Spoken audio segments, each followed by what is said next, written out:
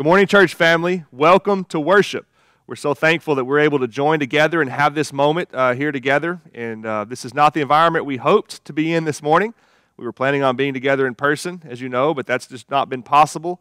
But that's okay, because this morning we close out the Advent series, and the Advent time is just an opportunity to celebrate all that came about because Jesus came, God with us, Emmanuel. And as we celebrate Advent, the concepts that we rejoice in are true and real and powerful no matter where we are or what we're doing. So the fact that we're able to still meet together online just teaches us that we truly have an opportunity to celebrate this morning, even remotely. Let me begin the service today with Isaiah 9, 6, and 7 as we celebrate the Messiah, Jesus. This is what was prophesied. It said, "For to us a child is born. To us a son is given, and the government shall be upon his shoulder. His name shall be called Wonderful Counselor, Mighty God, Everlasting Father, Prince of Peace.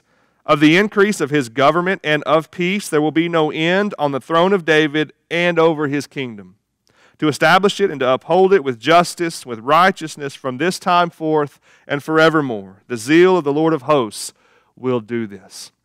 Friend, as we prepare to worship and to study God's Word together this morning, let's go before Him in prayer. If you'd bow with me. Father, we just come humbly before your throne today, and we thank you for all that we celebrate, all that we rejoice in. Father, it all points to Jesus Christ, the Messiah, God in the flesh, perfect representation of the Father. God, as you came, you brought hope, you brought love, you brought joy, and you brought peace. And we're so thankful, we're so grateful. God, we praise you today. We just pray you bless this time. Pray that you would be glorified. We pray as we study your word that you would teach us and comfort us and equip us, guide us and direct us. We love you, Lord, and we ask this in Jesus' name. Amen. Friends, let's worship together this morning.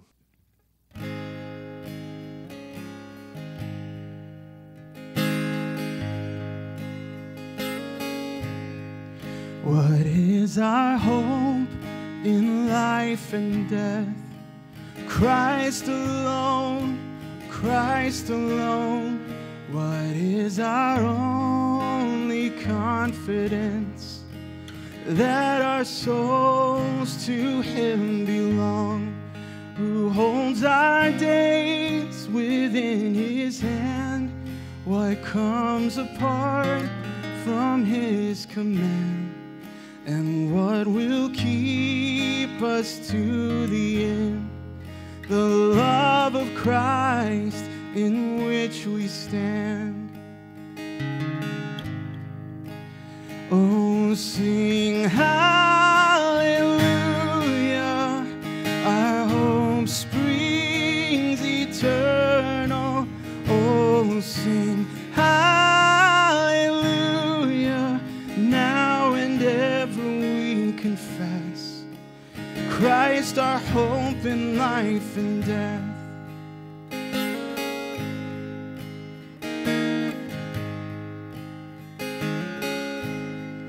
What truth can calm the troubled soul?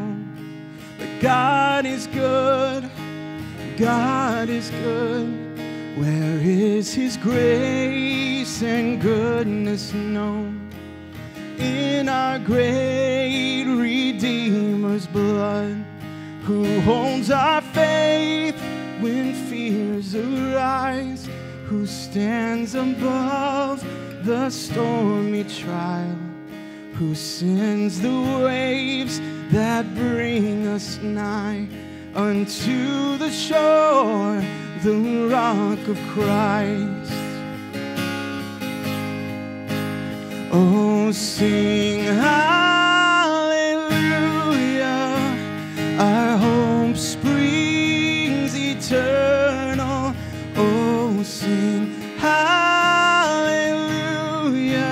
now and ever we confess Christ our hope in life and death.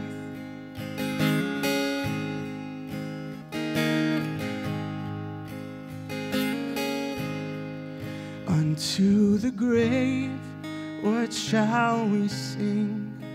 Christ He lives, Christ He lives, and what reward will heaven heaven bring everlasting life with him.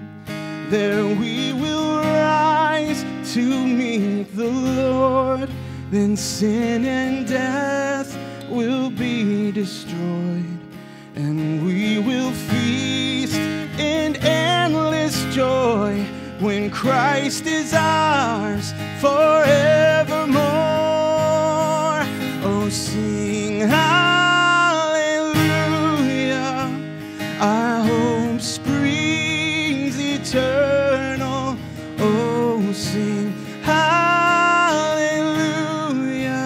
now and ever we confess Christ our hope in life and death. Oh, sing hallelujah, our hope springs eternal. Oh, sing hallelujah,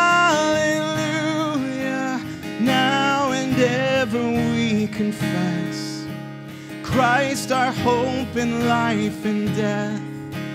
Now and ever we confess Christ our hope in life and death.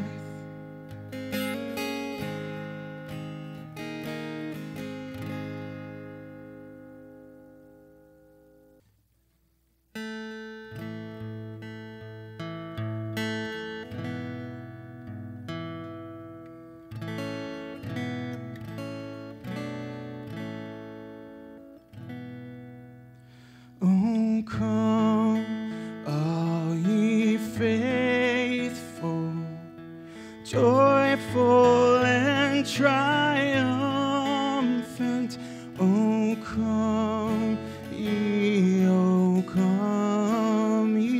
to Bethlehem.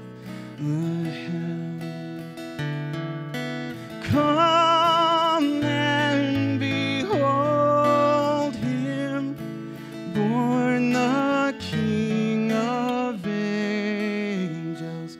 Oh, come, let us adore him. Oh, come, let us adore him. Oh, come, let us adore him, Christ the Lord.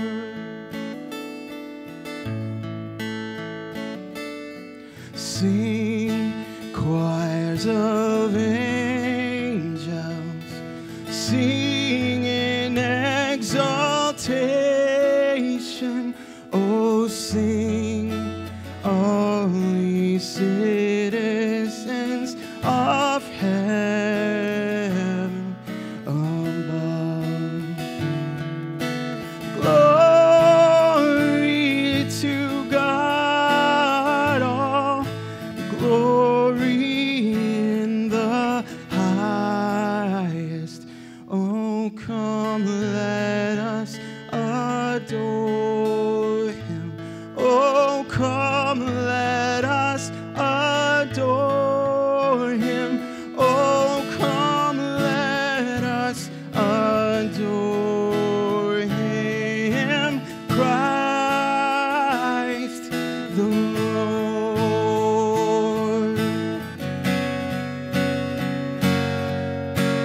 Hey, Lord, we greet thee, born this happy morning.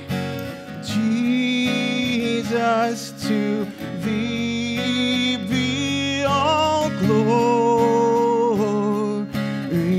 given. Word of the Father, now in flesh appearing. Oh, come, let us adore him. Oh, come, let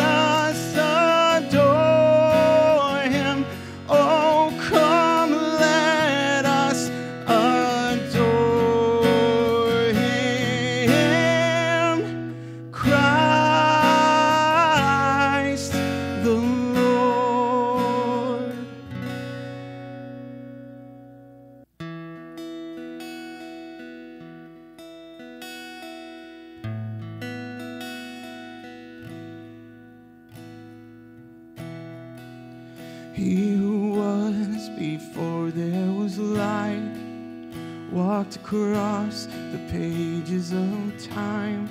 He who made every living thing, behold him. He who heard humanity's cry left his throne to wake as a child. He became like the least of us. Behold him, Jesus, Son of God, Messiah, the Lamb, the roaring Lion. Oh, be still, behold him.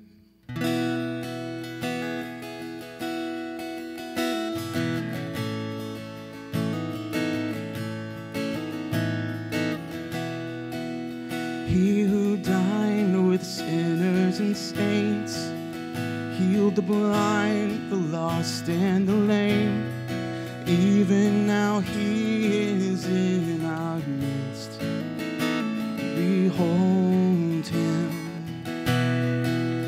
He who chose a criminal's end, paid with blood to settle our debt, buried death as he rose to life.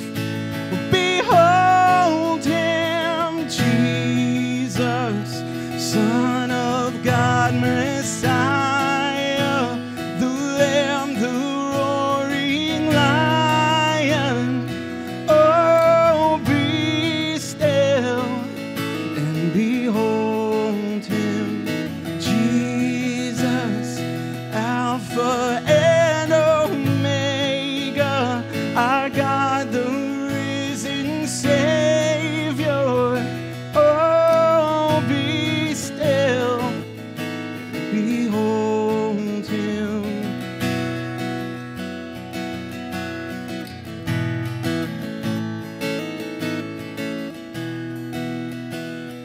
Holy, holy, holy is the Lord God Almighty. Worthy, worthy, worthy to receive all praise. Holy, holy, holy is the Lord God Almighty. Worthy, worthy, worthy to receive all praise. Jesus, Son of God, Messiah, the Lamb, the roaring Lion. Oh, be still and behold him, Jesus, Son of God, Messiah, the Lamb, the roaring Lion. Oh, be still and behold him, Jesus, the Alpha and Omega, our God, the risen Savior. Oh, be still and behold him.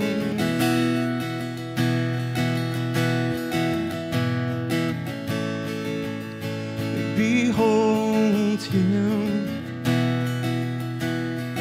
Oh, be still, behold him.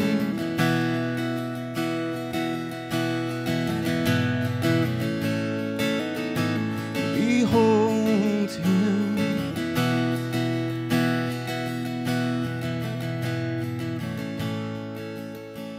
Behold him. Today, friends, we close out our Advent series, and the fourth concept that we're going to discover and celebrate today is that of peace, the arrival of peace. True, everlasting peace has come about because Jesus, the Messiah, has been born. So what do we know about peace? Just think for a moment what peace means to you. You know, often we think of peace as being the absence of conflict or the absence of war or the absence of difficulty. And as we study the Word of God, we understand that that's really not accurate. In fact, maybe the opposite is more accurate, that peace actually comes about when there's much turmoil on the outside, right? Peace is not the absence of problems. It's the God-given divine characteristic of being completely certain and at rest even in the midst of difficulty. There's an amazing story throughout history that I've read, and you may have read too, but it's just this beautiful picture of how peace can come about even in the midst of difficult circumstances. It took place in World War I, December of 1914. World War I was a horrible time, right? A lot of fighting, a lot of uncertainty, a lot of difficulty, but there's this beautiful episode, this thing that took place on the battlefield between German and British soldiers. December 1914, Christmas Eve, one of the troops began singing a Christmas carol from the kind of the dugout that he was in the middle of the battle. There's this no man's land between the two armies, and on either side are opposing forces, and it's Christmas Eve, and a troop starts singing Christmas carols. Before long, several other troops began joining in, and the entire army is singing. And what they notice, despite the war they're in, they realize that the other army across the no man's land, across the battleground, is singing too. Now, the lyrics are different because there's different languages, but the tune is the same, and this beautiful kind of environment just continues to grow. There's more songs. There's more, louder and louder, and more joy and more passion as these two opposing armies start singing Christmas carols together from other sides of the battlefield. It even escalates into the point to where they put down their weapons and they start exchanging gifts out in the middle of the no man's land. They called a ceasefire, and they start taking gifts out of their commodities that they have. Obviously, they didn't have the ability to have really nice gifts. I mean, they're in the middle of the trenches in a war, but they started taking some of their possessions and exchanging them across the battlefield. It even triumphed into early on Christmas morning, the next day, they had a soccer match, we're told, between two opposing armies, had a fun-filled moment just to celebrate Christmas in the middle of a war. Now, obviously, some of the high-ranking officers found out about it and were not happy and ensured that would never happen again, ever in battle. But for a brief moment, there was a ceasefire. There was a time across an ugly battlefield that had been full of death and just horrible circumstances, where there was this beautiful glimmer of peace. It's an amazing story. Really shows that there's much more going on in us than what we can do or experience. There is God-given ability to know real peace. That's where we come to when we come to the Christmas story. We all go through battles and difficulties and circumstances. And those things we don't like to go through, those things we don't look forward to, but none of them can rob us of our peace if we know what peace really is. And so we see in Scripture a couple of characteristics about peace that are similar to the story of the battlefield of 1914. Long before the World War I took place, there were other wars going on. There were other enemies at play. There were other circumstances that caused people to have a lack of peace. But in the midst, God's divine plan brings peace. So let's look together. The first thing we see is that peace is extraordinary. Peace doesn't come by human terms. It doesn't come because we've lined up our situations and our circumstances in a particular way. Peace comes only by the divine provision of God. Luke chapter 2, verses 8 through 14. We read this passage last week. I want to read it again this morning and say something else that we see in this scripture in addition to what we saw last week. So read with me Luke chapter 2, beginning in verse 8. And in the same region, there were shepherds out in the field, keeping watch over their flock by night. And an angel of the Lord appeared to them, and the glory of the Lord shone around them, and they were filled with great fear. The angel said to them, "Fear not, for behold, I bring you good news of great joy that will be for all the people. For unto you is born this day in the city of David a Savior, who is Christ the Lord. And this will be a sign for you. You will find a baby wrapped in swaddling cloths and lying in a manger." And suddenly there was with the angel a multitude of the heavenly host, praising God and saying, Glory to God in the highest, and on earth peace among those whom he is pleased. So we see this beautiful picture of the shepherds out in the field. We see the angels appearing and delivering the most wonderful news of all, that the Savior has been born. But there's a particular instance here, a detail about this story that really stands out about how it's God's divine provision. See, the shepherds were told that this baby would be wrapped in swaddling clothes. And that's an illustration they would understand. We talked about this for a moment last week, but let me remind us again, the shepherds, while it was not a desirable profession, it was an important one. Because prior to the Messiah coming, we know there was this system of sacrifices that had to be made in the temple in order for sin to be atoned for. And these shepherds specifically would have been trained in picking out the spotless lambs for the sacrifice, because the lambs to be sacrificed could not have a blemish. And so as a new lamb was born, it was tradition and custom for the shepherds to wrap the lamb in strips of cloth so that its skin or its fur, its coat would not be stuck with burrs, it would not be damaged, it would not be nicked, it would not be, in any way blemished. And so the shepherds were in the regular habit of picking out the most beautiful baby lambs without spot or blemish.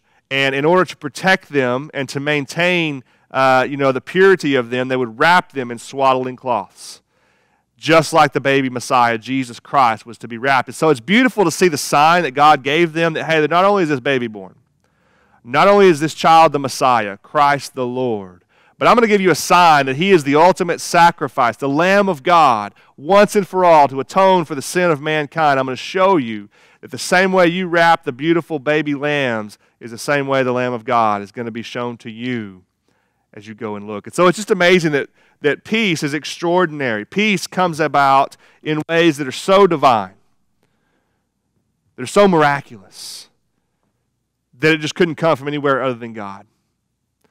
I would argue this morning, I would suppose that to explain that peace, if it's not from God, it's not real peace.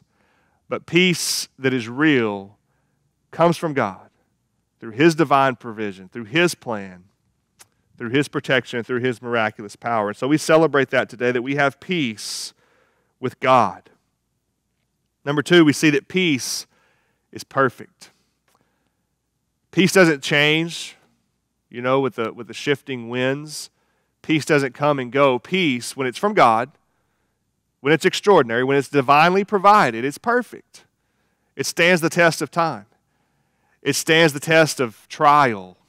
It stands the test of circumstances. This is what we see back in Numbers chapter 6, verses 24 through 26. This is the Old Testament, the Old Covenant, the time of rules and rituals and the legalistic requirements and the things that are going on. But here we see a promise that peace will surpass even the Old Covenant. It will surpass even the things of old, even the things that were taught, even the things that were accomplished. Peace is deeper even than any of our religious requirements. And it says this in verse 24, verse 20, 24 and 26 through 26. The Lord bless you and keep you. The Lord make his face to shine upon you and be gracious to you. The Lord lift up his countenance upon you and give you peace. This beautiful passage is packed right in the middle of the Lord speaking to Moses and explaining to him how the people of Israel are going to be blessed, how their name is going to be called by the Lord, and how the things in the future are going to come from the nation of Israel. He's going to say that the Lord is going to put his name upon the people of Israel. He will bless them. Same promise that was given to Abraham. And what we see is that through God's blessing, through God's name being upon the people, through God's plan coming to fruition, the outcome, the result, the product of God's plan is peace. The Lord's blessing, the Lord's provision, the Lord's presence, his countenance leads to peace, and it's perfect peace. Right? Because it comes from God, who is perfect, who is holy, who is righteous. There is none like him. Would you celebrate that this year? Peace is not dependent upon circumstances, not dependent upon what you have or don't have. It's dependent upon one thing, and that is that you've received the blessing of the Lord because the Messiah has come. Peace is perfect. Number 3, peace is a person. Now, obviously, we know it's a concept. It's something to celebrate, but it's a person. It's the Lord Jesus Christ. He is peace.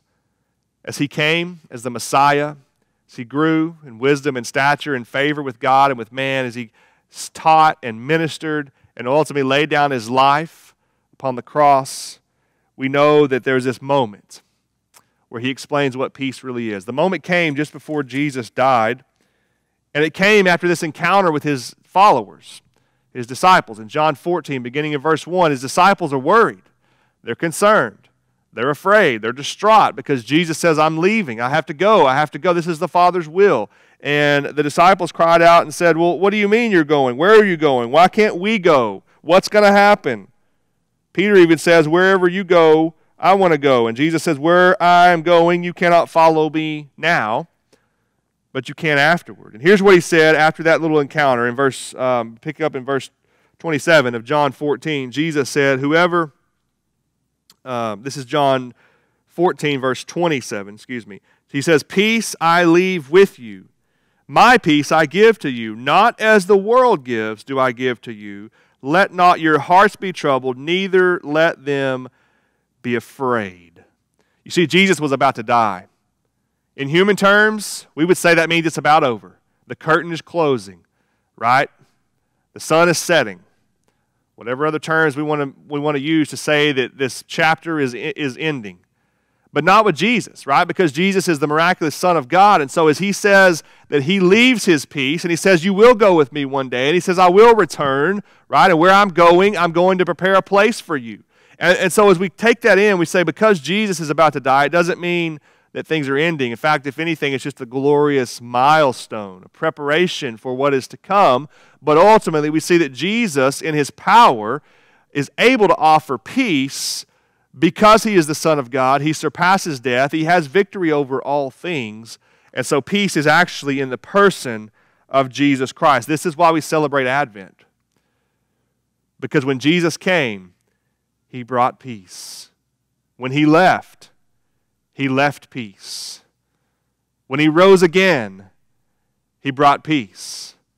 And when he returns, peace will be fully seen, fully displayed, fully known. Peace is a person. But finally this morning, what we need to understand is that peace is practical. It's a wonderful concept. It's a wonderful idea. It's a wonderful theory and theological concept to study, but that's not all that it is. It would not fully be all that Christ came to do if it were just a concept to study about on a Sunday morning. No, peace is a practical concept for everyday life for believers. And so the question is, do you know peace?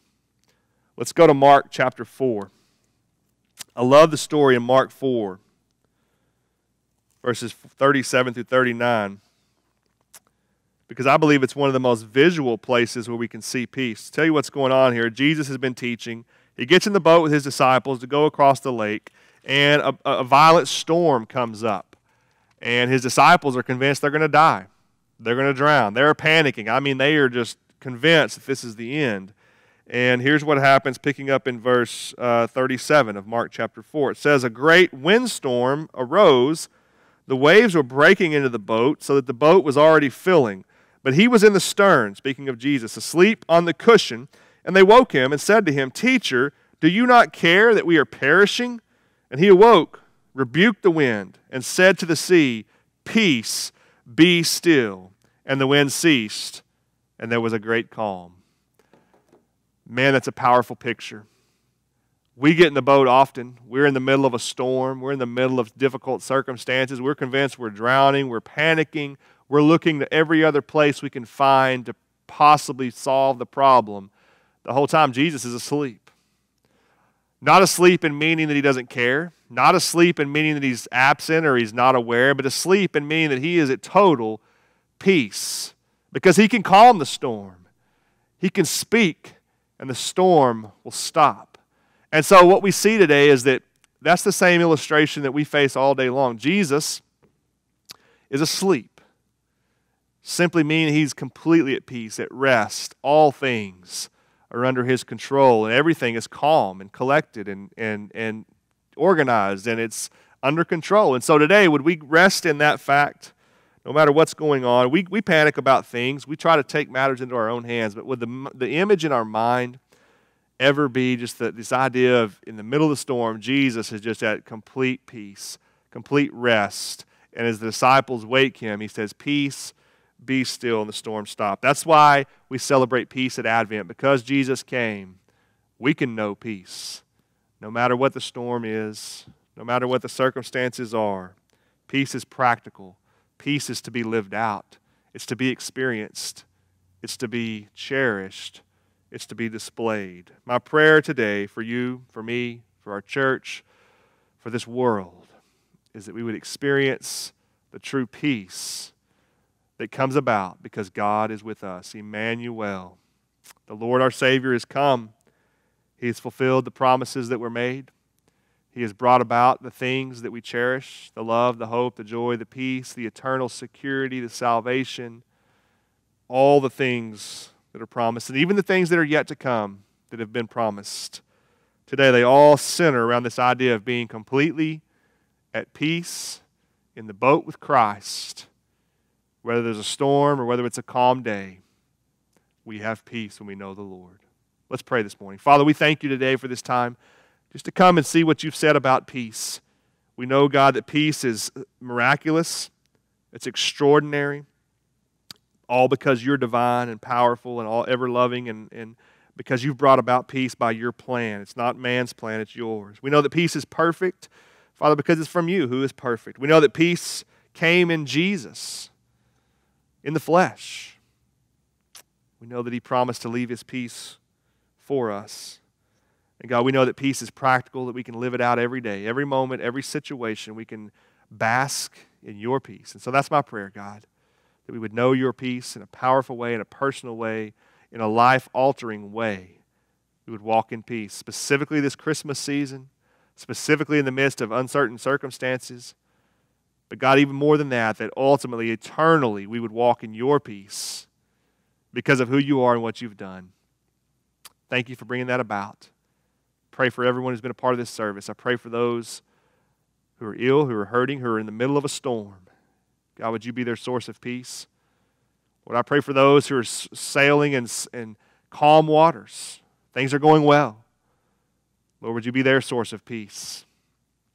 Remind them that their peace doesn't come because things are going well. Their peace comes because they know you, the author of peace. Lord, we pray you bring that about in every heart and every life. We love you, we thank you, and we ask this in Jesus' name. Amen.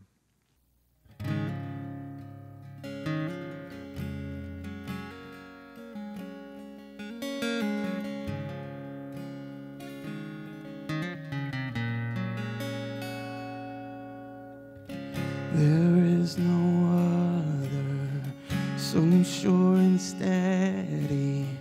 My hope is held in your hand.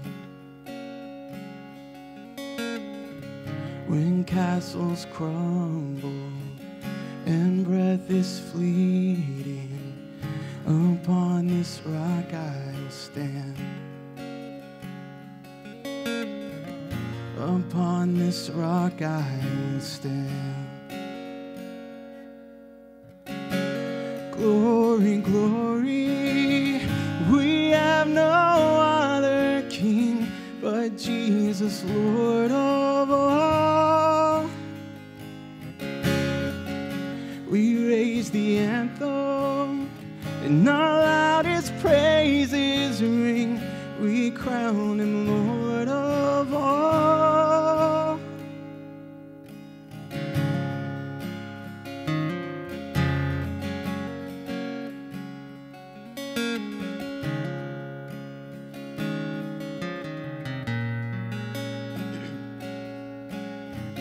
Your kindly rule has shattered and broken the curse of sin's tyranny. My life is hidden 'neath heaven's shadow. Your crimson flood covers me. Your crimson flood covers me.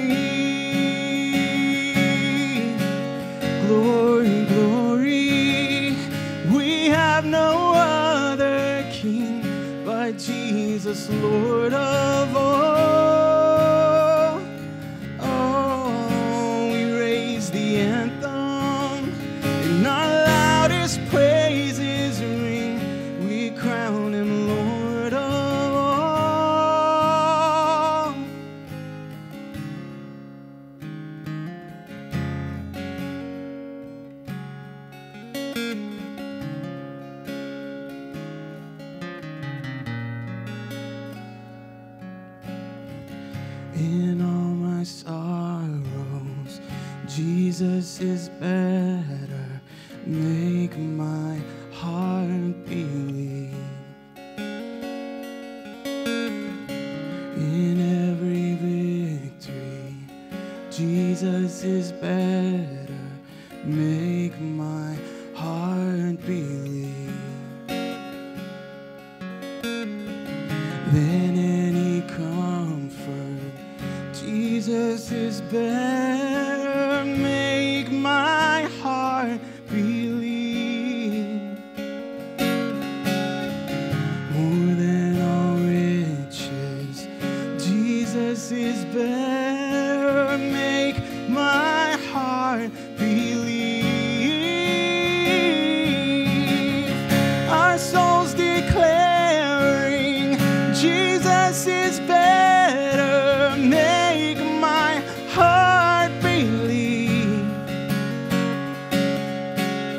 It's our song eternal. Jesus is better. Make my heart believe. Glory, glory. We have no other King but Jesus, Lord of all. Glory, glory. We have no other King but Jesus, Lord of all. Oh, we raise the anthem and our loudest praises ring. We crown him Lord of all. Glory, glory. We have no other King but Jesus, Lord of all. Oh, we raise the anthem and our loudest praises ring. We crown him Lord of all. Oh, we raise the anthem and our loudest praises ring. We crown him Lord of all. We crown him Lord of all.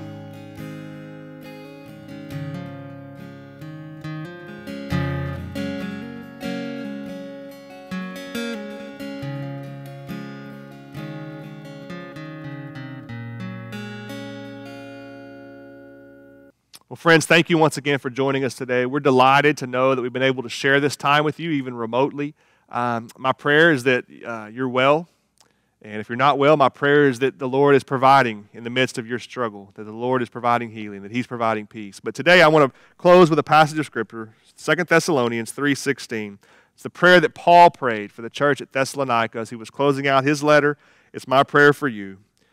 This 2 Thessalonians 3:16, Paul said, "Now may the Lord of peace himself give you peace at all times, in every way, the Lord be with you all." Friends, that's my prayer for you today.